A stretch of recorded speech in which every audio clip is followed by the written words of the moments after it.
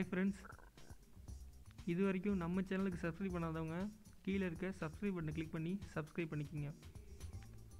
கூடவே பெல் ஐக்கானை கிளிக் பண்ணிட்டீங்கன்னா நம்மளோட அப்டேட்ஸ் உடனுக்குடனே உங்களுக்கு கிடச்சிட்டு இருக்கும். இன்றைக்கி நம்ம என்ன பார்க்க போகிறோம்னா, கவர்மெண்ட் மூலமாக எப்படி மணல் புக் பண்ணுறதுங்கிறத பார்க்க போகிறோம். அந்த மணல் புக் பண்ணுறதுக்கு முன்னாடி உங்களோட லாரியை நீங்கள் அவங்க வெப்சைட்டில் ரெஜிஸ்டர் பண்ணிக்கணும். நீங்கள் ரெஜிஸ்டர் பண்ணால் மட்டும்தான் உங்களுக்கான மணல் அள்ளுறதுக்கான அனுமதி கிடைக்கும். அதுக்கு முன்னாடி நீங்கள் என்ன பண்ணணும்னா, tnsand.in அப்படின்ற ஒரு வெப்சைட் ஒன்று, கவர்மெண்ட் வெப்சைட் ஒன்று இருக்குது. இந்த வெப்சைட்டுக்குள்ளே போய் உங்களோட லாரியை நீங்கள் ரெஜிஸ்டர் பண்ணணும். இதுக்கான லிங்க்கை நான் கீழே கொடுத்துருக்கேன். கீழே பார்த்து உள்ளே போய்க்குங்க. அதில் போனீங்கன்னா அதில் வாகன பதிவுன்னு ஒன்று பிளிங்க் ஆகிட்ருக்கும் க்ரீன் கலரில். அதை கிளிக் பண்ணிக்கோங்க. கிளிக் பண்ணிங்கன்னா இதுக்குள்ளே ஒரு டீட்டெயில்ஸ் ஃபார்ம் ஒன்று வரும். இந்த ஃபார்மில் உங்களோட மொபைல் நம்பர் நீங்கள் என்ட்ரு பண்ணிக்கணும்.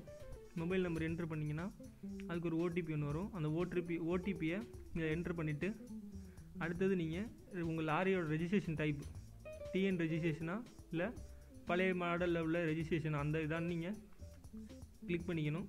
அதுக்கு கீழே உங்கள் வாகன பதிவு எண் ரெஜிஸ்ட்ரேஷன் நம்பர், அந்த ரெஜிஸ்ட்ரேஷன் நம்பரை நீங்கள் அதில் அடிக்கணும். அதுக்கப்புறம் வாகன உரிமையாளரின் விவரம், உங்கள் லாரி வச்சுருக்கவங்களோட நேமு, அட்ரஸ், அதை கரெக்டாக அதில் ஃபில் பண்ணிடுங்க.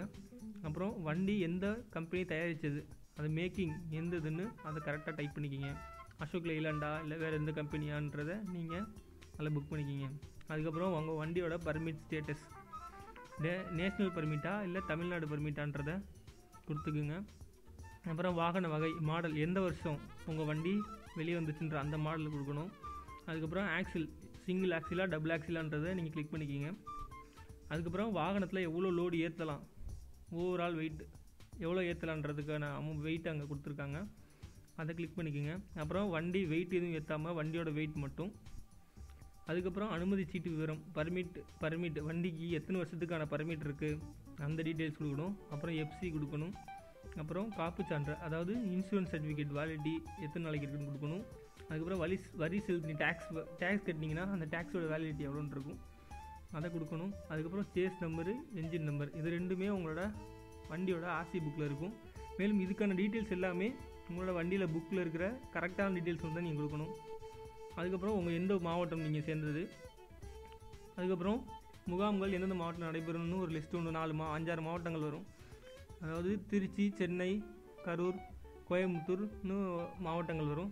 அது உங்களுக்கு எது நியர்பையோ அதில் போய் நீங்கள் வண்டியை காமிச்சு ரெஜிஸ்டர் பண்ணிக்கணும்.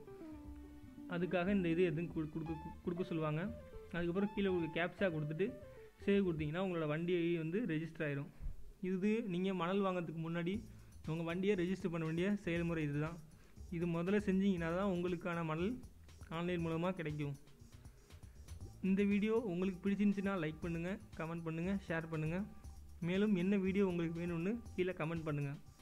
தேங்க்ஸ் ஃபார் வாட்சிங்.